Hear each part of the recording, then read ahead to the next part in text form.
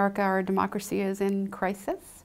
We have polarization at levels that are pretty significant, and at the same time we've got discord, which is also very high, and low voter turnout, which is really challenging our democracy. So as that has occurred over many, many decades, the world of civic education, of which iCivics is the largest provider, has been defunded since the 1960s. That is when the time at which the relationship of trust between government and its people started to get frayed.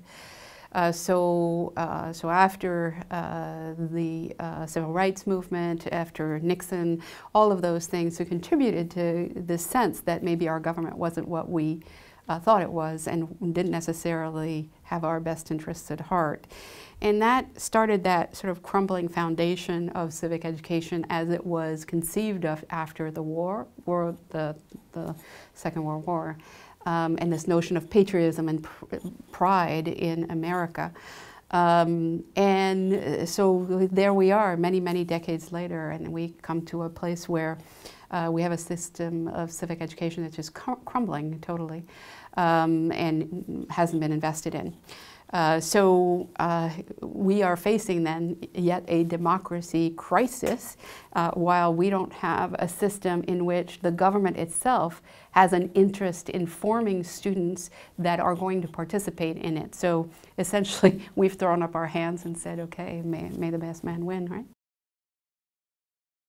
I saw one teacher do a phenomenal thing. She set up a conversation between the students and the chief of police.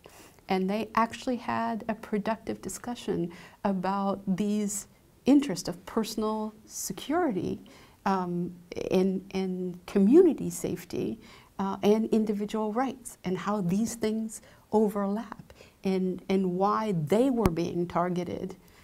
So I'm endlessly optimistic when it comes to actual work that can be done in schools and with students, but it can seem daunting when you're talking about, such a big issue.